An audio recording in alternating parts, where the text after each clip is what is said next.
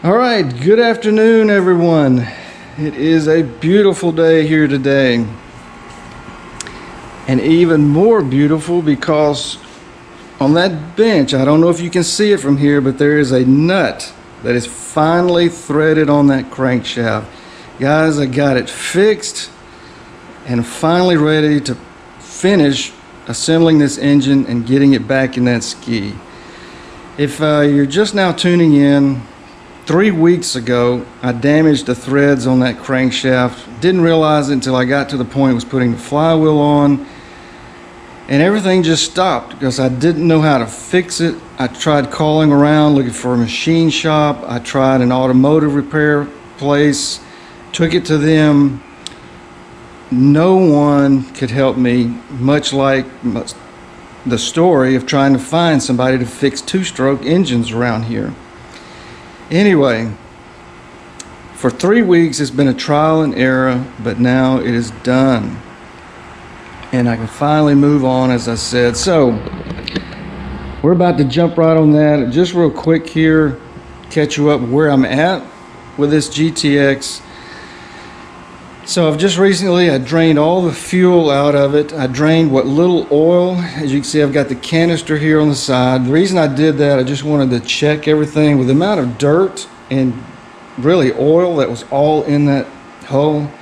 I just wonder if I've got an issue here. I couldn't see anything with the eye, but we'll know soon enough when I put some oil back into that thing if it's leaking. But I cleaned it up really well, so that I would be able to easily spot if there's oil coming out. And same thing, I cleaned the hole real good. Don't know how well you can see in there, but I cleaned that as well, because when I get the engine back in here, I'll know if there is oil in the bottom of this hole that is going to be from my rebuild and not what was there previously. But anyway, so I drained the gas just real quick.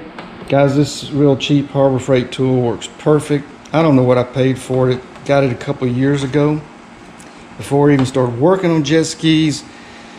But it's perfect, and the thing I do like about this particular ski is you can take that glove box out. As you can see, gives you direct access to the tank right there. And it also made it so much easier for me to change out the fuel lines.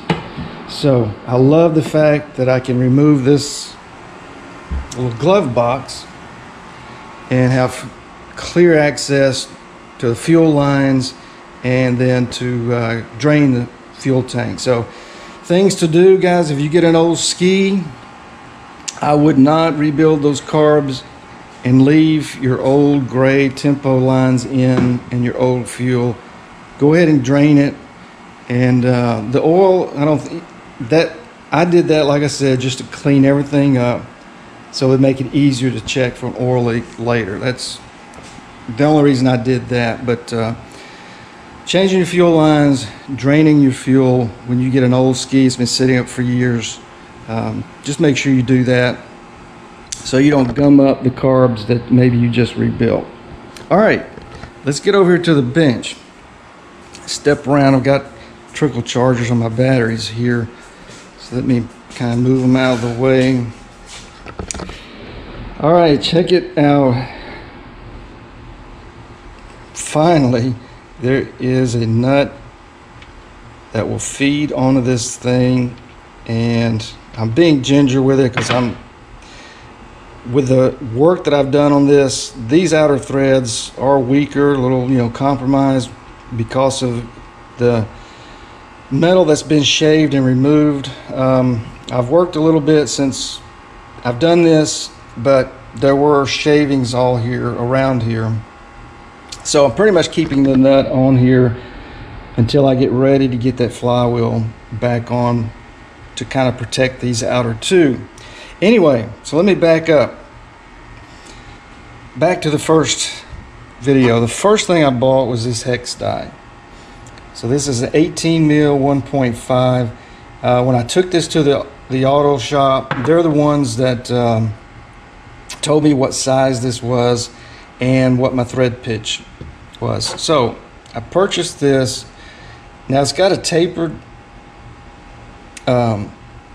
here, if you can pick that up, maybe you can't, to fit over this. But guys, this doesn't work, at least in my case, because I could not get it to thread on to begin with. So if the damage to your threads are in the middle or toward the back, this is definitely the tool and would work.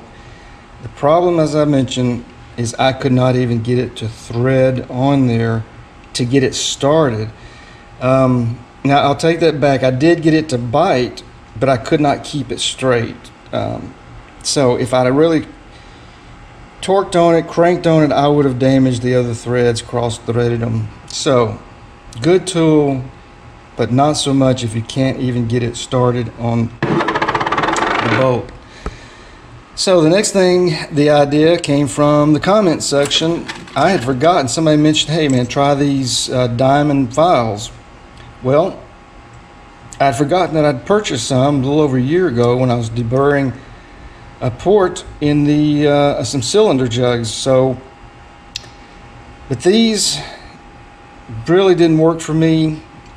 Slow and go. I knew there had to be a better way than these, so that I didn't really work long on those at all. So as I said, I continued to call around trying to find someone that could help, and I talked to a guy at another auto shop who told me that what I needed was this, which is a thread file. Now, I didn't know these existed. Probably many of you did. I'm learning stuff all the time, but guys, this is a great tool. However, it didn't quite fix my threads. It didn't carry it all the way out to the end. But anyway, let me back up here. So I have, here's mine, the 1.5. Each one side has a different thread. The advantage to this, and what I liked, there's the 1.5, is when you get it onto your threads, it fits right into your thread pattern and it lines it up basically for you, so you're not going to damage your other threads while fixing the others. In fact, it just helps you keep it aligned. Great tool. I think the problem for me here is I bought the cheapest one, I got what I paid for, and I think I wore the teeth down working on this thing, and so the impact, it just didn't, by the time I got it all the way out to the outer edges, I think I'd worn it down.